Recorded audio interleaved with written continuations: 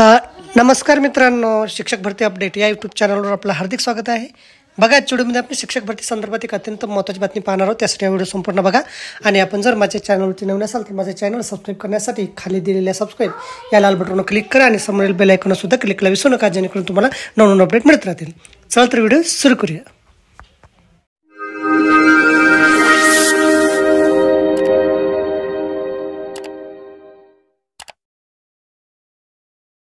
बघा, काय पत्रक in the high court of judicial at Bombay bench at Aurangabad.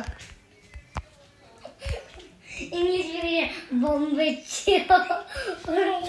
बस। तर बघा, आता याच्यामध्ये काय म्हटलं, leave to add where ever Maharashtra council for examination is not added as respondent on 14/9/2023. This court delivered an extensive order in writ petitioner number दिलेला आहे and connection matters. It has been specifically concluded as to which candidate would be eligible for registration for the purpose of self assignment on the Pavitra portal. Based on the candidate would be eligible for selection as teacher at various level. The three available qualifying examination have been discussed in the said order, concluding that there are three modes of eligibility for Ctet and not to be registered on the Pavitra portal. All these petitioners are eligible to have been involved in the Ctet scam, and the Ctet exam result of all these petitioner has been cancelled. They have been prohibited from appearing in the Ctet exam until they are absolved and exonerated. In view of the above, if any of these petitioners are covered by the qualifying cause set out in the order date 14/9/2023, respondent Maharashtra State Council of Examination and Commissioner Education, Maharashtra State, Pune, would consider each case by conducting a through scrutiny, and only if they are eligible they may be permitted to participate by registering themselves on the Pavitra portal.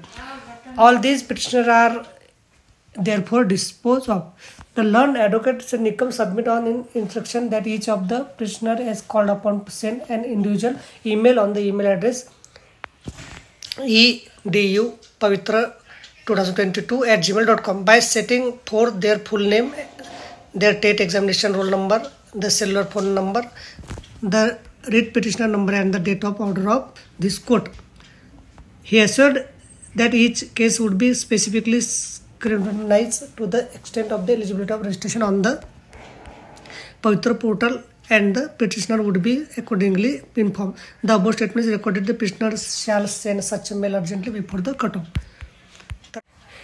याच्यामध्ये काय म्हटलेलं आहे, 14/9/2023 रोजी न्यायालयाने writ याचिका क्रमांक 8534/2023 आणि संबंधित प्रकरणामध्ये विस्तृत आदेश दिला। पवित्र पोर्टलवर स्वमूल्यांकनाच्या हेतूने कोणता उमेदवार नोंदणीसाठी पात्र असेल याचा विशेष निष्कर्ष काढण्यात आला आहे। पात्रतेच्या आधारे उमेदवार विविध स्तरावर शिक्षक म्हणून निवडीसाठी पात्र असतील। टेटसाठी पात्रता आणि पवित्र पोर्टल नोंदणी करण्यासाठी 3 पद्धती आहेत, असा निष्कर्ष या क्रमात उपलब्ध असलेल्या 3 पात्रता परीक्षांची चर्चा करण्यात आली आहे।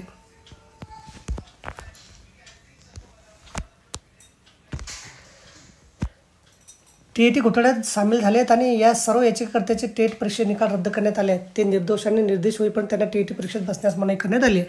वरील बाबी लक्षात घेता 14/9/2023 आदेशात नमूद केलेल्या पात्रता कलमाद्वारे यापैकी कोणत्याही याचिकाकर्त्याचा अंतर्भाव असल्यास प्रतिवादी महाराष्ट्र राज्य परीक्षा परिषद आणि आयुक्त शिक्षण महाराष्ट्र राज्य पुणे प्रत्येक प्रकारचा विचार करतील आणि सखोल छाननी करून जर ते पात्र असतील तर त्यांना पवित्र पोर्टलवर स्वतःची नोंदणी करून सहभागी होण्यास परवानगी दिली जाऊ शकते।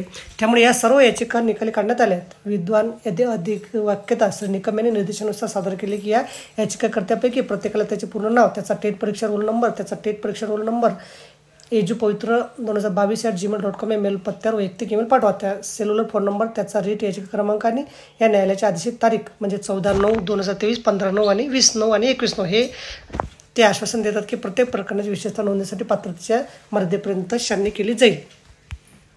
तर बघा, अशा प्रकारे महत्त्वाची माहिती आपल्याला समजली असेल। व्हिडिओ आवडला लाईक करा आणि शेअर करायला विसरू नका। धन्यवाद।